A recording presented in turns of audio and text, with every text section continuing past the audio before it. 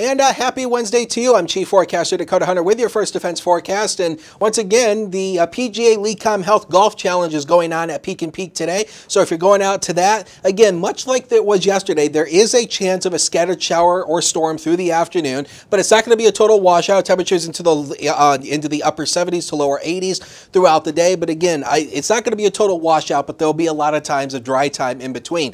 Tropical-like humidity coming our way. So the next 3 days, today, tomorrow, and Friday, really are going to feel very humid and very tropical. When we raise these dew points into the 70s, that means it's oppressive humidity. It's very sticky and nasty and gross. We do back it down as we go into the weekend, though, and it looks like looking longer out, long-range computer model guidance possibly suggests we see cooler temperatures by the time the middle of June goes around. We're still remaining hopeful that by the time fireworks happen tomorrow night at around 9:30 for most, we are hoping that all the rain will clear out of here and we'll be left with mostly cloudy conditions, but warm and sticky, 74 to 80 tomorrow by about 9:30. And of course, it's going to feel a lot more muggier than that when you add the humidity into effect. So it's just going to be a very warm and sticky next couple of days. Here's future scan through the day. Now, please keep in mind the radar is not going to look exactly like this. This is a computer simulation. But again, pop-up scattered showers and storms through the afternoon. You know how these work. They pop up at random times throughout the afternoon, and then they will just fall apart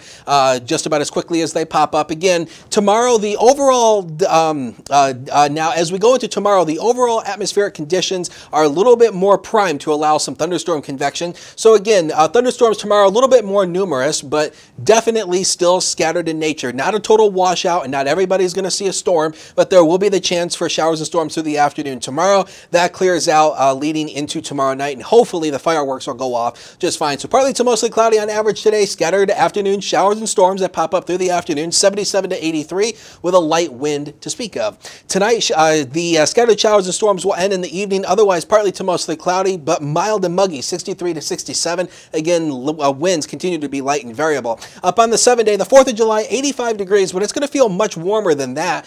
Some heat indices will likely top 90 degrees tomorrow as we have tropical-like humidity. 84 Friday, still remaining very warm and humid, but it looks like as we go into the second part of the weekend into early next week, we do see a little bit more cooler and refreshing air coming our way for Sunday, and Sunday through Tuesday. All 3 of those days will be nice and dry with lots of sunshine in between.